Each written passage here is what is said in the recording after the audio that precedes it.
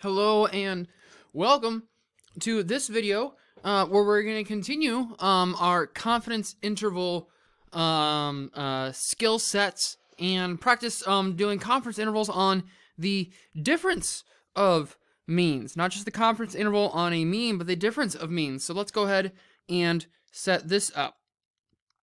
If we have two populations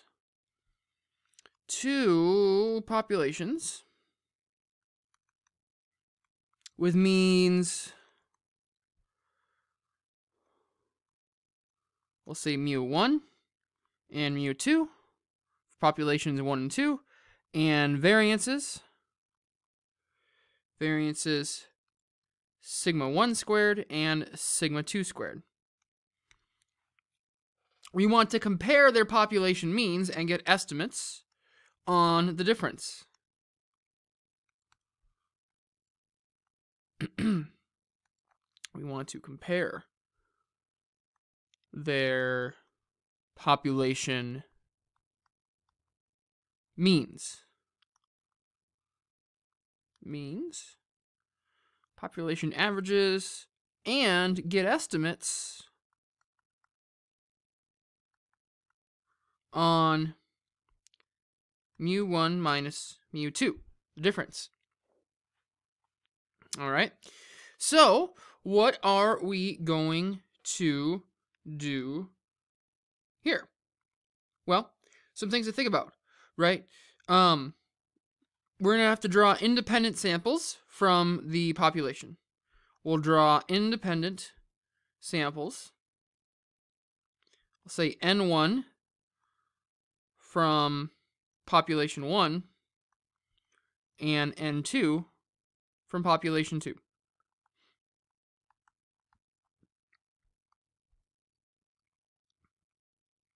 Remember, the sample means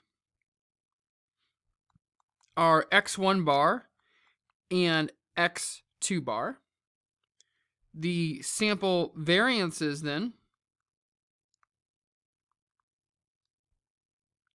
would be s1 squared and s2 squared, and we can compute all four of these statistics, both sample means and both sample variances if we want to, right?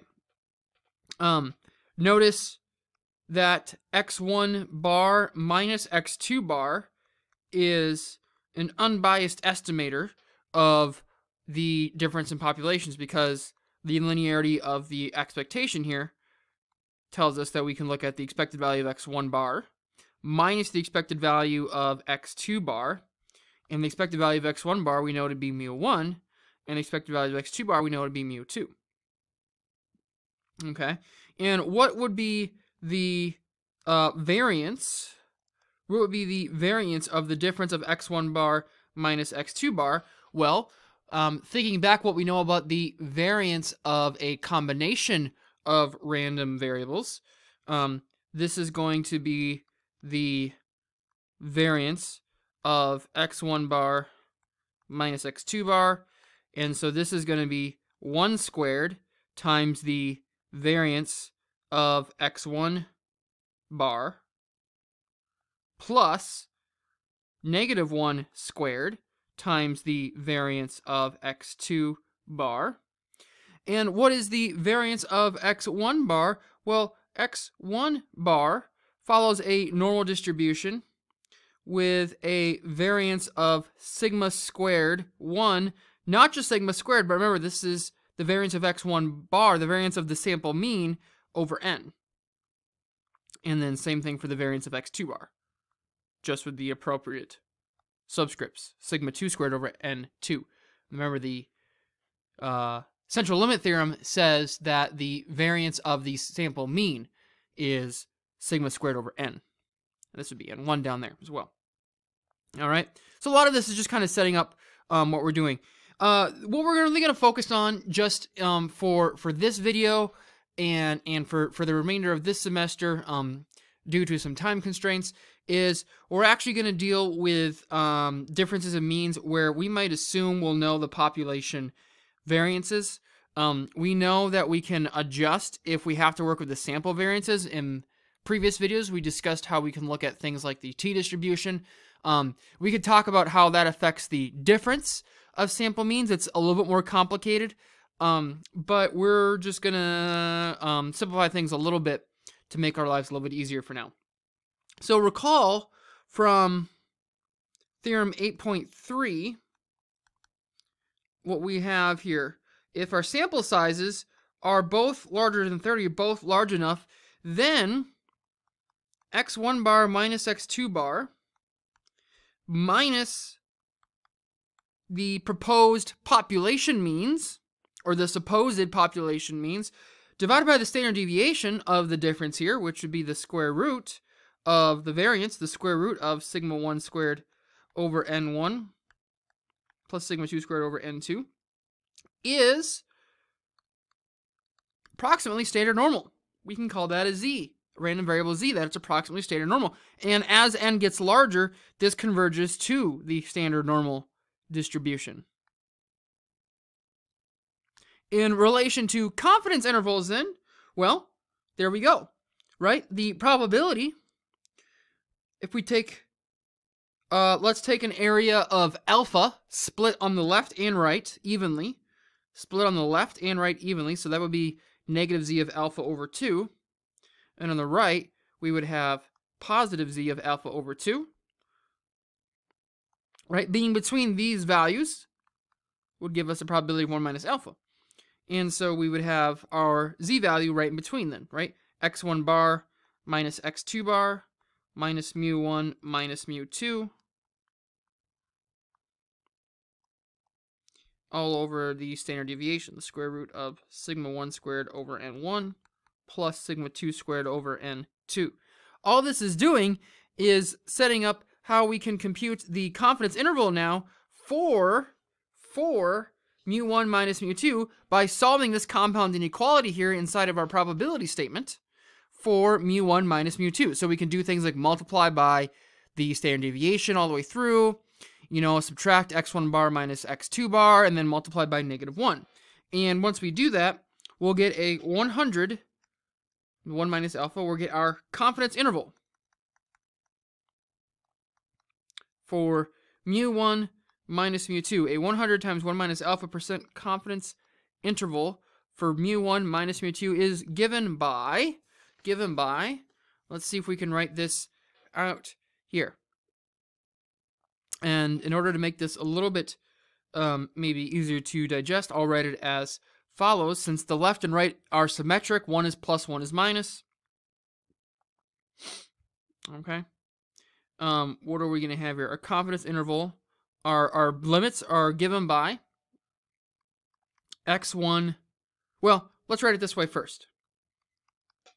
x1 bar minus x2 bar minus z of alpha over 2 times the square root of sigma 1 squared over n1 plus sigma 2 squared over n2.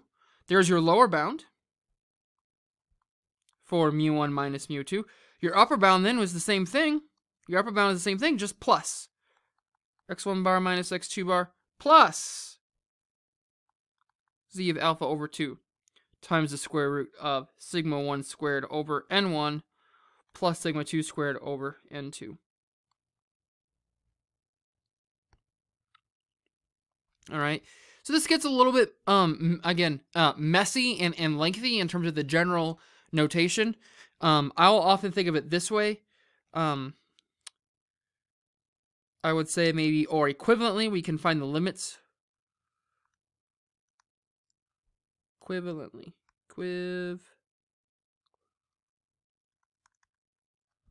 The confidence limits are, and I tend to think maybe you're writing it this way, since everything is the same, I just have both plus and minus cases. So it's x1 minus x2 bar plus or minus z of alpha over 2 times the square root of sigma 1 squared over n1 plus sigma 2 squared over n2. These are our confidence limits. This is not the interval. These are the limits. Then I can use those as our endpoints, right? And this is just more condensed. It's a little bit easier to maybe look at than the actual interval given in the above box. All right, we need to try to do just one example here before we finish up this video. And I think you'll find that once you put some actual numbers to this, right, this isn't maybe as hairy as it looks. So let's go ahead and start to set this up. So here's our example. Let's make the text a little bit bigger here so we can read this in our notes. That looks good. Give my box some space. Example. 2 types of engines.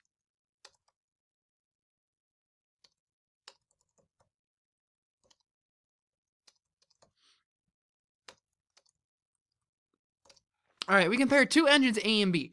50 experiments were completed on A.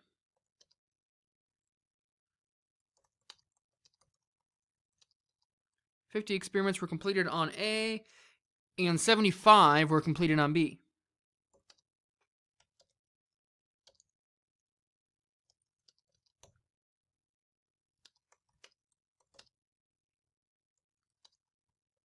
The average gas mileage for A was 36 mpgs and 42 miles per gallon. 42 miles per gallon for B. Let's assume the population standard deviations are 6 and 8.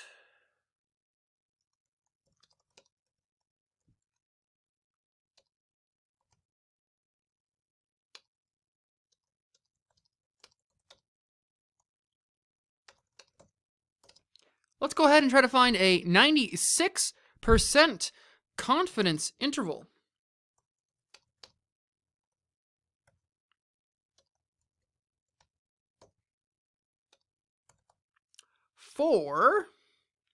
Let's do a 96% confidence interval for mu sub B minus mu sub A.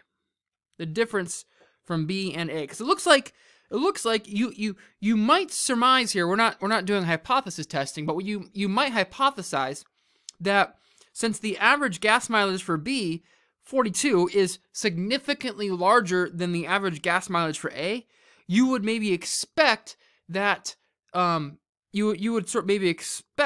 that the average gas mileage for B is in fact greater than A, right? You might suspect that this is the case, right? If this is true, then mu B minus mu A should be bigger than 0, right? If the average for B is bigger than A, you'd expect that to be 0. So this is sort of a little bit of foreshadowing on why we end up caring about confidence intervals for differences of means, is because you can ask questions like this in the future and say, well, I think B is better than A, right? And can you provide some sort of statistical proof that that is the case? Let's go ahead and just find this 96% confidence interval. All right, what do we need here? In order to find the 96% confidence interval, we're going to need to know what the point estimate is for the difference, and we can use the sample means to do that. So the sample mean for B was 42 miles per gallon, and the sample for A was 36, and so this difference is just 6. Looks good. What do we have for, what do we have now? We need Z of alpha over 2. What would be, so Z of alpha over 2, this is a 96% confidence interval, so alpha is 4%. So half of that would be 2%. So what is Z of 0.02? What is Z of 0.02? That would leave an area of 2% to the right. 2% to the right. So we need to go into our normal table and take a look. Let's see, where's my normal table here? Let's search this up. I've got it in my reader here. Here's my statistical table. Where's the normal table?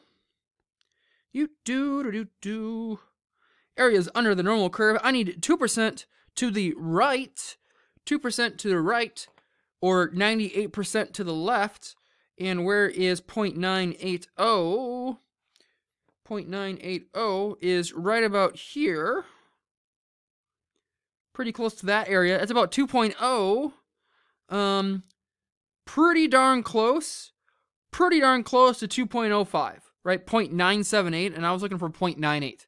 That's very close, right? That's very close to 2.05. And so I'm going to go ahead and take 2.05. There's no need to do any sort of averaging, like 2.055 or anything like that, because it's not right in the middle of these numbers, per se. Well, it is pretty close to the middle, but I would surmise that it's not going to make much of a difference here, and we'll take 2.05. 2.05. If you do 2.055, you should get a similar interval as well. Let's see what happens now. What do we need? We need sigma 1 squared. So what do we need? We need sigma a squared. The standard deviation is 6 for a, so that would be 36 as the variance. Sigma squared b would be 64 since the standard deviation was 8, right? Square the standard deviation to get the variance. And what are the sample sizes? The sample size for A was 50 experiments. The sample size for B is 75. 75. There we go. So, what are our interval bounds? Well, x1 bar minus x2 bar. Looking above, that is just 6 here. So this is going to be 6 plus or minus 2.05 times the square root of sigma 1 squared over n1. So this is, what is sigma 1 squared? Careful here. This is xb minus xa. So this should be what here? Well, actually, you know what? Because this is addition here, the ordering actually doesn't matter. The ordering does not matter. But if I want to be consistent with my notation here, xb is listed first on that. So I have 64 over 75 plus 36 over 50. Those are my interval bounds. And so we run that through a calculator. When I do the minus, I should get about 3.43 if I chop that off. And if we do the plus, we should get about 8.57. And that is our 96% confidence interval for the difference there. That's our 96% confidence interval. Again, getting ahead of myself here a little bit, notice that 0 is not in this interval, and so it is pretty reasonable to say that B has a higher gas mileage than A on average. In fact, it's probably at least 3.4 miles per gallon better, maybe up to 8.5 miles per gallon better, okay? But again, once you put some actual numbers to it, right, I don't think this is too bad. This isn't too bad, all right? And that's really all there is about to this for now, so we're going to go ahead and end this video here, and we will see you in the next video.